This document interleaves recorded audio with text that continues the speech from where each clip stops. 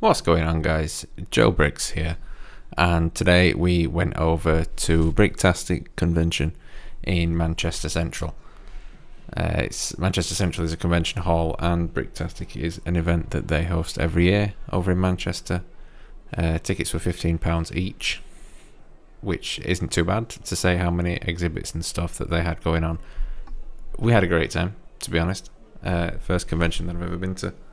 So I wasn't expecting very much, but I ended up coming away with a load of Lego bits and stuff. These at the beginning were in the entrance, and they were just a bunch of portraits, which we actually spoke to one of the ladies who did this, and I was asking her how she got it here. You know, do you just put these things in the car? Do they break apart into pieces all the time? And some of the ones I showed you at first, they built them in sections. So 12 people built, you know, a section each, and then brought it with them or posted them in or whatever, and then they got assembled there at Bricktastic. This is a view of the entire convention, which, yeah, there was a lot of people there, to be fair. This is peak time on a Saturday. This is 2 o'clock on a Saturday. I don't imagine it will get much busier than that. These I thought were quite funny, but for £110, no. The AT-ATs were one of the first things we saw as well, and they are absolutely incredible, and I would love to replicate something like this. I just think they're amazing. I can't believe how much work has gone into these. And as with a lot of sets, I'm just now noticing bits that I'm watching this back on my computer at home, and it's absolutely amazing the amount of detail that the people can manage to fit into such a set. Just look at them. They look absolutely incredible. And you'll see later on, somewhere in the video, there is a Fabuland AT-AT, which is just... it's amazing. I would love to replicate it. This one was amazing. This film, you'll be able to see when I pan round in a second, just there, that there is like a little movie theatre for the... Yeah, there we go. Little Imperial movie theatre. Amazing. Just crazy. Like I said, this is the first convention that I've ever been to, and the people, everyone was so chatty. As soon as, you know, you start taking a video or whatever, people start telling you little facts about the stuff that they've made, how long it took them. Everyone has a little plaque in front of them, you know, so they can get a little shout out and whatnot on YouTube and give them credit, which is absolutely due, because I can't imagine how much time they spend putting these things together. Just look at that one. Just look at the detail, and this is a Jurassic Park one. And I got... You can always find different things every time you look at it. We saw some amazing art and spoke to some people who... It was their entire job to teach almost like deceptive art and graphic design. So they had some amazing bits that were designed to trick you. You know. Yeah, a lot of trains. People big on the train sets. Obviously, I'd like a Lego City train, but I don't have one at the minute. Star Wars sets are always interesting to me. That's why I think this convention was amazing. Because just look at the detail. This is... I've never seen a LED lightsaber before, and everyone had them. You know, if you don't have LED USB powered lightsabers, then what are you doing? Yeah, Monster Truck. Lots of Lego City. An unbelievable amount of Lego Creator Lego City sets. I just can't imagine how much money was in that room. But yeah, absolutely incredible. Yeah, this one is... Is it Doctor Who? I can't quite remember. There are a few different bits from series that I haven't seen, but you still have an appreciation for the amount of time and work that has gone into that set. Just like this one, this Alien versus Predator thing.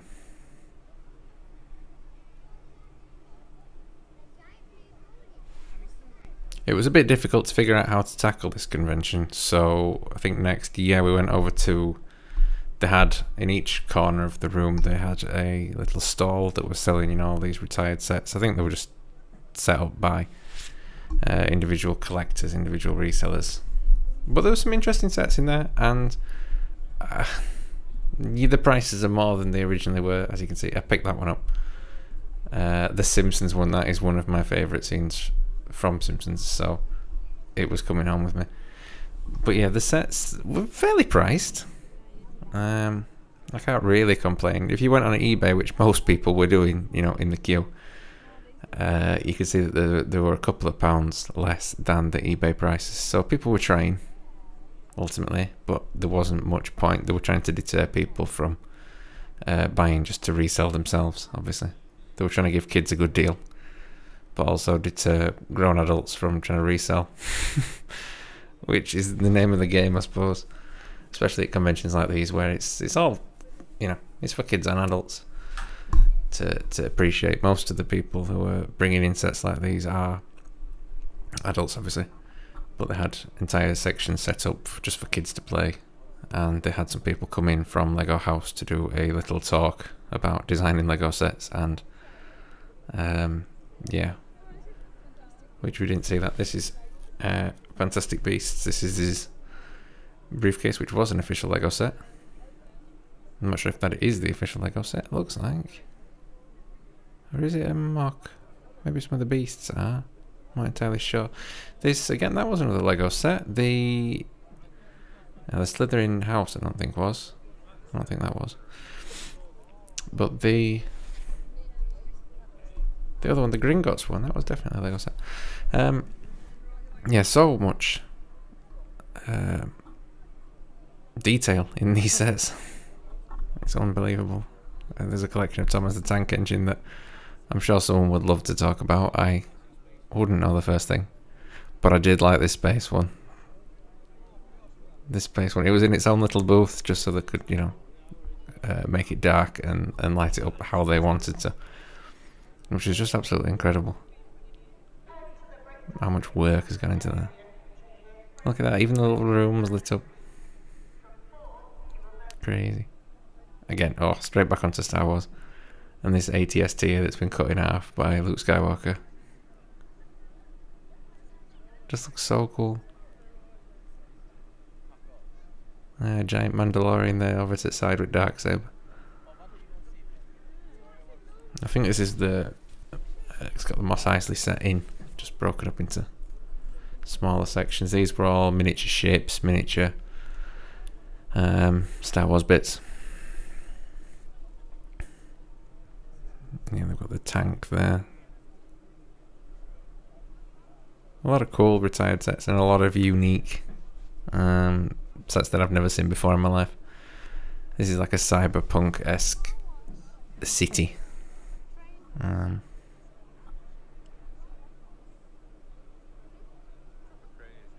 Yeah, so much detail. Just watching it back, I'm just looking for bits that I've missed when I was there. This I liked, this Star Wars speeder in the style of Formula 1 car.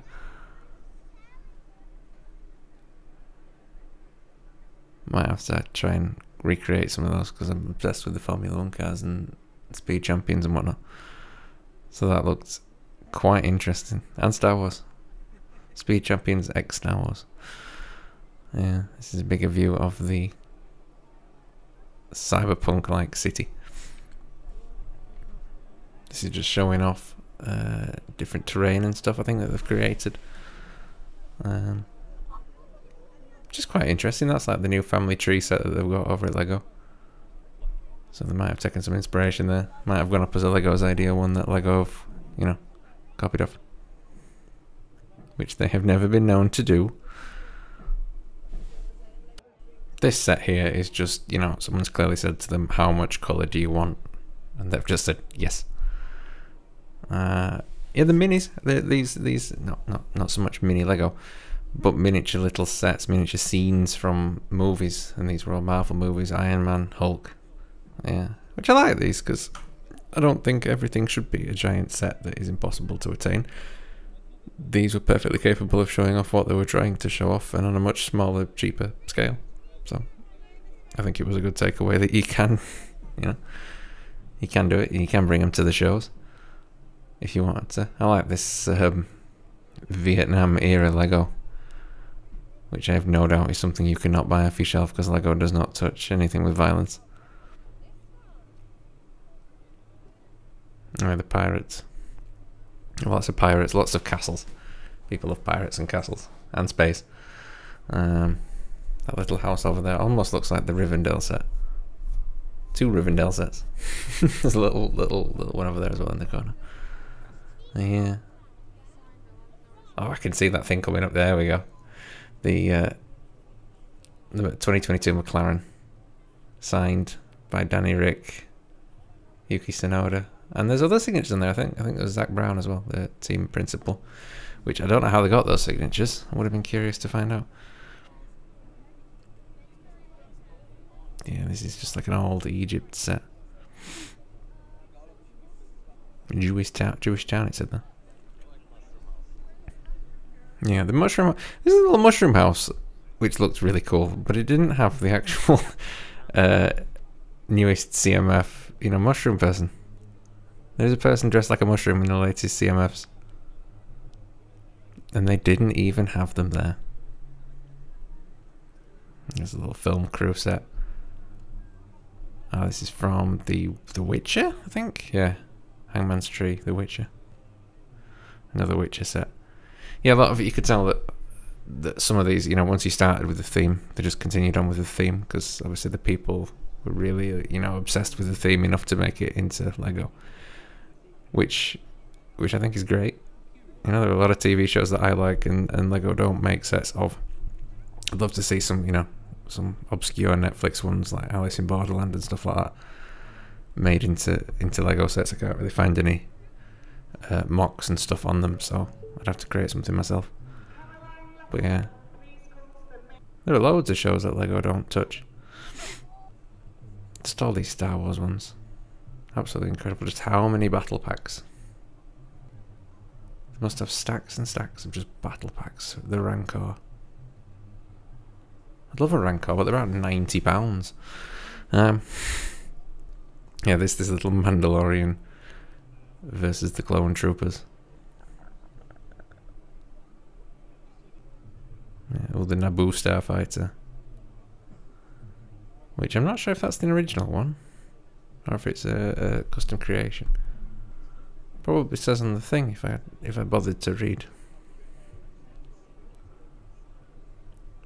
Yeah, this one was drawing a lot of attention. There's a guy stood right next to me with his giant camera taking top-down views of this, so we just kind of moved on from that one. I was just quite impressed. I was more impressed by the spaceman and the cat. Yeah, lots of submersibles, and it reminds me of that submersible that went underwater last year. Yeah, these were all Star Wars sets, Star Wars Alliance sets and stuff like that. Yeah, there was so much to see. I think we spent about 4 hours walking around. I like the giant space guy. Oh, this cargo ship here opens. Yeah, that was cool. Opens from both sides, motorized, and it just opened automatically every minute or so. Which I can't imagine that in the room next to you while you're trying to sleep, but at the convention it was really cool. This giant Star Forge. So the amount of time that went into that. A load of miniatures here. A little mini ATST, mini Naboo starfighters. Yeah. Some really cool sets. Slave One, Y-Wing. Yeah, this unfortunately Scooby and the gang have gone on strike as we have run out of Scooby snacks. I'm not quite sure why that sign was there, but the sign was funny. Because you could see them in the... walking into the Adidas shoe shop now. Giant mini kit. Oh yeah. The Jawa with the little bear. Yeah. Yeah, this was a cool one. A mix of... is that the Hocus Pocus house? A mix of Scooby-Doo and Ghostbusters and... Oh, it's the Fabuland AT-AT. Now that is something, and it's all made out of actual Fabuland, and just, oh, how has he managed that? It's amazing. Oh, this is the Imperial Fabuland base.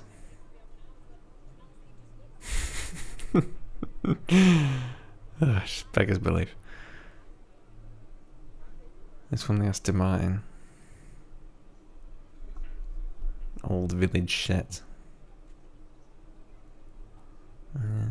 Not much for me going on in that one, but I can appreciate it's taken someone a long time to, you know, get there. Collection of VW minibuses. Again, you do most of this stuff because you'd love it, not just for other people. You'd hope to find someone who has another appreciation of this, but like this one I found really cool, next to the photo of the guy assembling the original AT-AT. Classic Batmobile. Space. Oh, that's Star Wars, actually. Yeah. Oh, this one was really cool.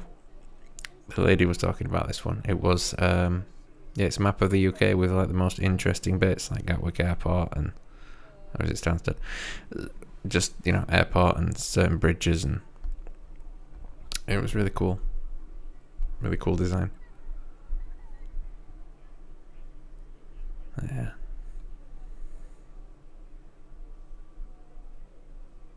Knights again. A list of stuff to spot, which is I think most people should do that, you know, when they're hiding stuff. Everyone will have favourite bits that they've hidden. And when I feel like when you put those lists out of stuff to search for, it really encourages people to stay and stop and chat and have a look at everything that you've got. Now this is us. We had a quick go on the raffle. Obviously they had these two sets here. I wasn't very interested in the Disney Princess one, but the other one looked good. Yeah, so you either came away with a minifigure or a set. I think most people that day came away with a minifigure. I like the racetracks that the people have designed, and all the audience are always full with really, really funny characters. This is a Monty Python set, which absolutely amazing. I've never seen anything like that one. The amount of detail that someone had put into that, and the guy was dressed as a Monty Python character, and he had the horse clackers. There he is. You can see part of him. He had the horse clacking thing, you know, like the guy goes like with the clackers. God, I love Monty Python. Yes, that was a really cool set. But interesting use of the giant mini head figure. Yeah, lots of little Marvel sets. Pirate guy. Well, he's not actually a pirate, is he? He's I suppose he's like the anti-pirate.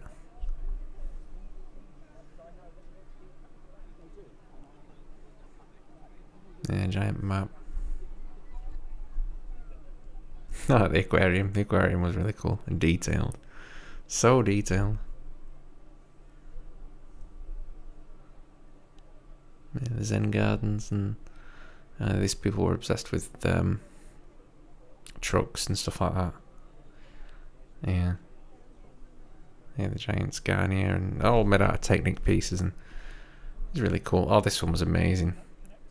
And it had all the Fantastic Beasts characters in and stuff. It's a slice of the Titanic. It's a 1/43 actual cross section of the Titanic with, you know, original Donald Duck.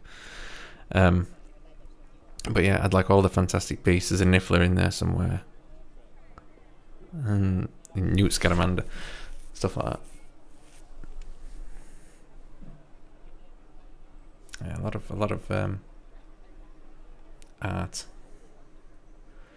Which I'm not that big on my art, but I can appreciate it. I can appreciate how much time is going into it. There's a Darth Vader light there behind Bowser. But I think that's the Bowser from the car set, which actually looks pretty cool. I just saw that for the first time the other day. And I think I might get that one, because most people say that's the better of the Mario sets. There's stuff on here like the Bill Bullet, the Aragog from Harry Potter, monkeys with the lightsaber. I don't know what set that's from. But yeah, giant Groot invading the city, minions. You can see Hagrid down there with the giant turkey. Just absolutely, yeah. Probably got a few Emmets from different sets. Captain Jack Sparrow. There's a little shot of me in there with the shopping bag. Yeah, this one was crazy. How much work's gone into that? To build a full arcade theme park. Working theme park out of Lego. You just know that the minifigures are never getting off. Yeah, this is the full Infinity War Part 2 fight scene. Probably with all of the, you know, original minifigures. I'm struggling to think of any that were missing from there. This guy was demonstrating his Muppets and his Muppet set that he'd created. And he was talking to somebody else about his love for the Muppets and how it all started back in the 70s. And yeah, it's amazing the reason that some people, you know, have for building the sets and how much their affinity for the certain shows and stuff go. It's just that the affinity for the TV shows that they're watching and stuff meets with their love of Lego, and one day you just end up at a brick fair. But we had an amazing time, me and the missus, at Bricktastic, and I would absolutely definitely go back next year. I think it cost £30 for the two of us, and we don't live that far from Manchester, so it was a quick, less than an hour drive over. But definitely worth it. Definitely, even if just, you know, you want to go to shops. The little stalls that they have in there and look at some of the vintage sets. Just gives you a bit of idea of, you might see something that you didn't know existed, which was quite a few of the sets for me. Yeah, here we are at one of the stalls again. Picked all these up. Breaking Bad. Oh, this was another stall that was selling minifigures for £12 each, which is a little bit steep for my liking. I know you can source these, you know, some of the rare ones from eBay and other China and whatnot. So they're not, you know, official. So there's not much point in paying £12 a piece for them. I can see that, you know, if you saw one there that you really wanted to finish your set, you might do it, but yeah, the £12 was a little bit rich for me. Yeah, they had the LED powered USB lightsabers there, £5 a piece. Mini Grogu's. Christmas Grogu, you didn't even see Christmas Grogu the first time round. See, I'm spotting stuff all the time while I'm rewatching this. That place was selling minifigures for a little bit dear. You know, I think Dobby was there for a little minifig Dobby was there for £15, and I know you can get the giant Dobby for 20. So you could have a giant one or a mini one for about the same price.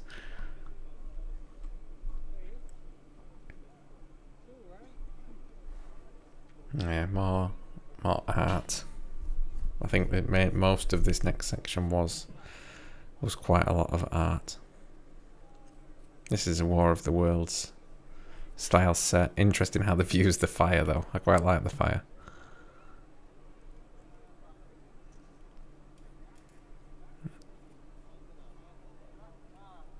Yeah, this was a giant. Not quite sure what the building is. Like a little cafeteria in. Yeah. Yeah, this is a little half-destroyed house. A burnt house. A Virgin Cinema. That's such a strange thing to pay homage to. Mario Kart. Oh, this was an amazing one. Really liked this one. I like any that kind of show you how to make different stuff that Lego haven't shown you how to make. You know, the creativity behind it.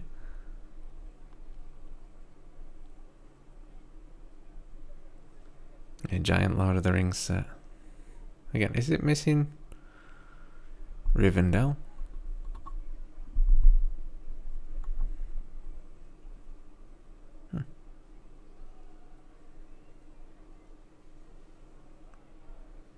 I don't know. Oh, Natural History Museum.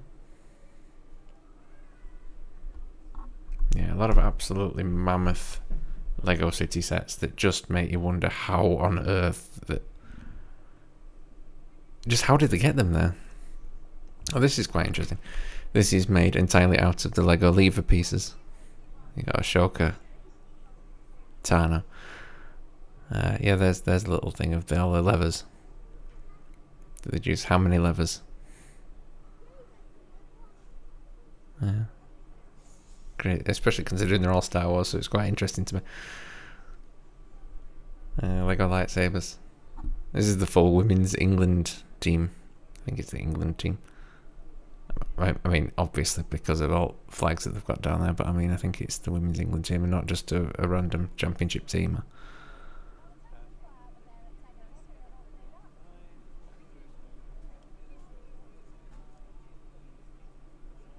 Yeah. Some cool cities, some cool streets. I like this one. You know, modular, very, very in line, very neat. That's a giant Darth Vader's castle. Again, someone spent a bit on battle packs at some point. This one was really cool, with the slave one in the Mos Eisley like starport thing, and it had the who shot first. That's a cool light tower. Well, yeah, quite a few Pokemon ones, which obviously I don't really think Lego have made. Eevee. Yeah, old school Colosseum, kind of Greek.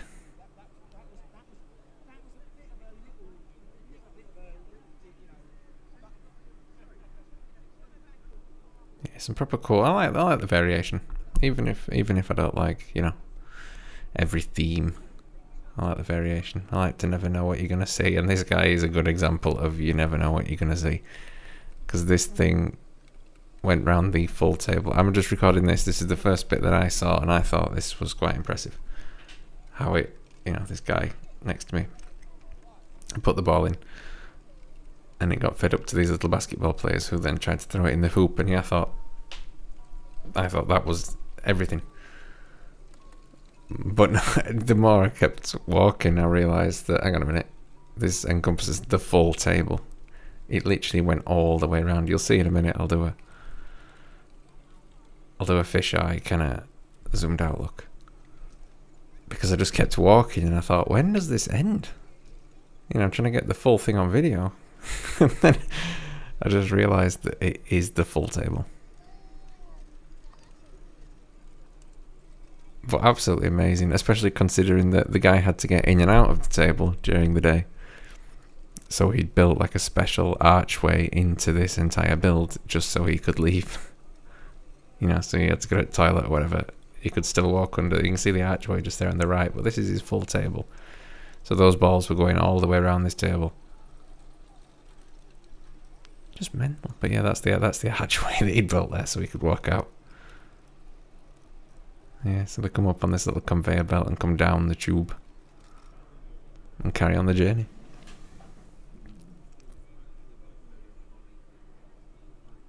Yeah, this was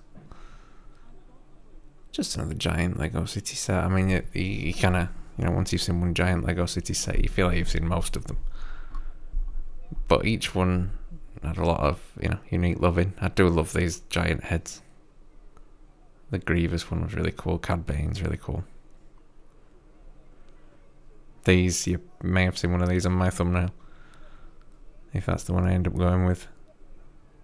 Yeah, they're just so cool. I mean, I saw the multicoloured Millennium Falcon on Reddit before, when someone says, you know, I think that's the small one. But on Reddit, someone had the UCS one completely from random Lego bin bits, and it looked absolutely amazing.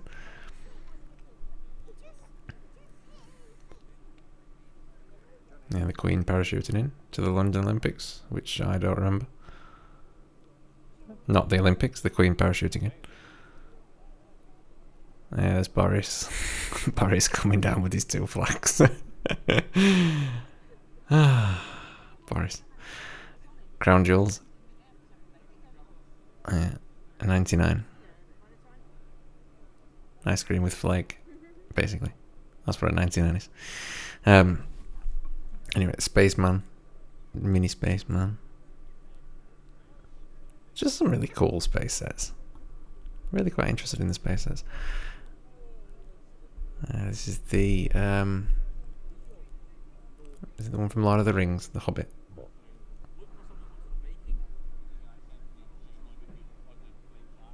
Yeah, I spoke to this guy for a while. He showed us how he put all this castle together, which was really interesting. Considering he'd used a load of 1x4 tiles to build the entire base, and it said it took him forever. An absolute eternity to put that base together. And I asked him if it's been glued, you know, how did you get it? Did you glue it? And he said, no. No, we just took it just bit by bit, and half of it falls down every time we take it somewhere. There's Spider-Man coming in to Jurassic Park, as you do.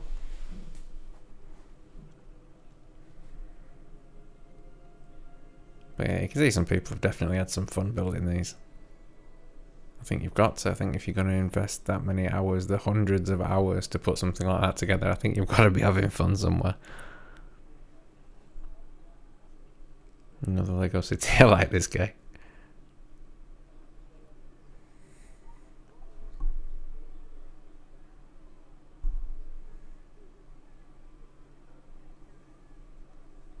Yeah, I think that's just about coming to an end. So yeah, so it was a very good day out at Bricktastic. I thoroughly enjoyed it, and I think definitely be going back next year. Yeah, these people had some really cool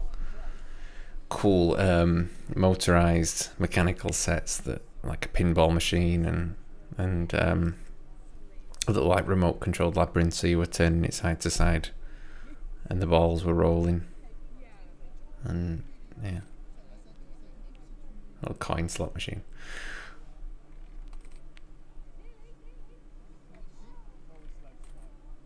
Giant Red Bull can, just noticed that.